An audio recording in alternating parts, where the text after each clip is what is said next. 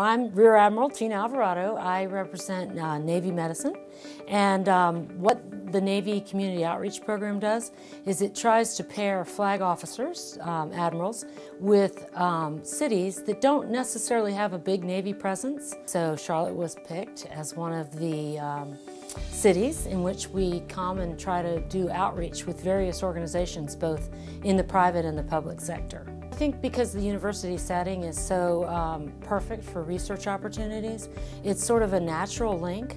And I think that universities also have, they have the social conscience to want to deal with problems of national defense, and taking care of our nation's veterans is, very high calling.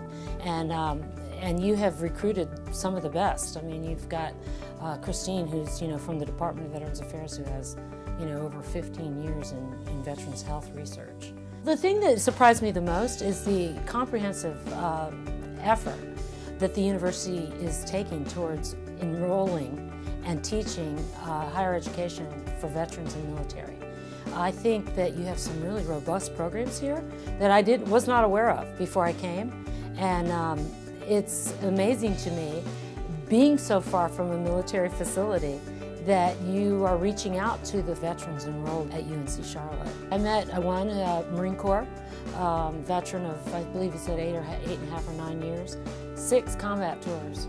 Special Forces Marine, here studying justice, wants to go work for the State Department eventually, is getting a great education, seems to be well integrated into the university, actually volunteers.